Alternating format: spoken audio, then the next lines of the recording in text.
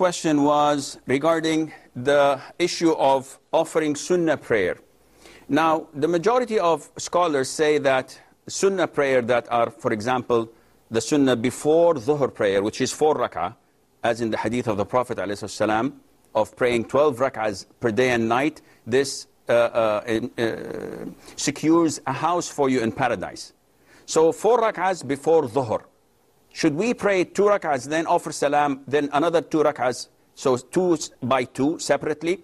Or should we make them 4 rak'ahs like dhuhr and only offer salam at the end? The majority say you have to pray 2 by 2. And Imam Abu Hanifa, in his teachings, says that you can pray it 4 rak'ahs.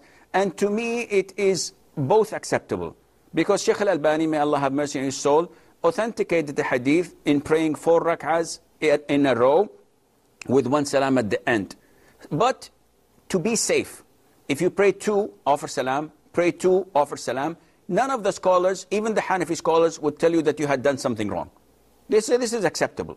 But if you pray 4 rak'ahs with 1 salam at the end, those who say 2 by 2 is the sunnah would tell you that you have committed something that is wrong, because there is a hadith, though not authentic, where the Prophet says, Salatul layli wal nahar, the prayer of the day and the night, mathna mathna, 2 by 2. You have to conclude every 2 with a tashahhud and salam, and Allah Azza wa Jal knows best. We have Fatima from Gambia.